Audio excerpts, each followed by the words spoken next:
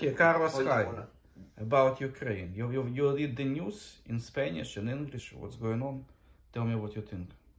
I saw the news like a week ago about Ukraine, and what's happening over there is horrible. Putin, he's doing a massacre. He's killing a lot of innocent people, women, kids. He's destroying Ukraine. Civilization. Yeah, he's destroying civilization. He's he's sending his soldiers, right? They rape women, they kill definitely old people, kids, senior citizens. You know what happened right now? I hear the news, they find all those dead bodies under the ground. Yeah. You know? Yeah, it's called mass executions, something like that. Yes, something like that, yeah. So, you know, between me and you, what he's doing is very bad. One day he will die, he's going to pay for all what he's doing too. And listen, and he goes to church on what do you call it?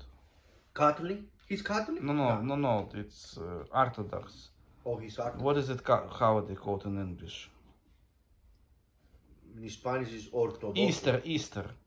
He goes to church for Easter. Oh yeah, for Easter. You know, he's not supposed to go to church. He's supposed to go to pray to the devil. You know? He's killing a lot of innocent people. That's not... So what Mexican government says?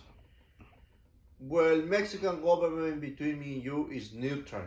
Neutral, He's right? neutral. You know, he don't want to fight with nobody, so he's neutral. He's like, you know, he wants peace. He wants peace. Right, but in the press they write it, right? They write it. In Mexican press, they write about it.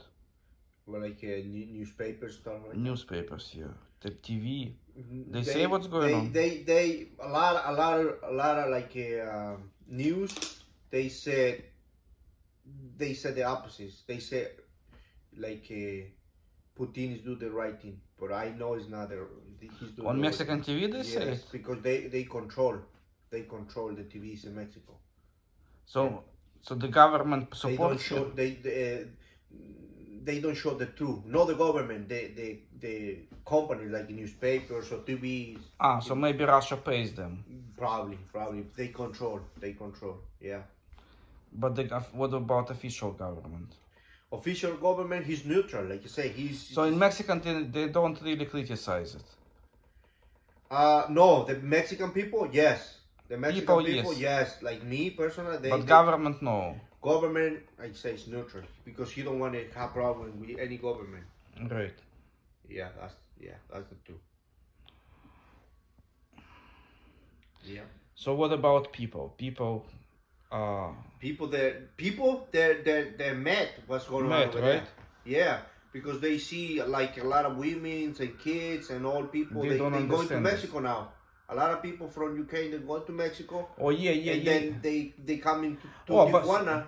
So listen. Oh, by the way, so I know that Mexico supports Ukrainian refugees. They give them. Yes, definitely. Yeah. So they treat them very good. So. Oh yeah, any Ukrainian people, they want to come to Mexico. They treat them nice. Yeah, they treat really nice because, you know. Yeah, if they want to stay in Mexico, they give them visas. If they want to go to the United States, they also help them. Yes. So, yeah. All right. For Ukraine people, Mexico is open. Yeah, I know this. This is, by the way, this is the best way to go from Ukraine to United States is through Mexico. Yeah. Because through Europe it's a long way, a lot of bureaucracy, you know. Yeah. But through Mexico they go to Tijuana, I think. And then they receive humanitarian visa. Yeah, exactly. As soon as they be in, Okay, so I wanna end this interview and say, Viva Mexico, Viva Ukraine.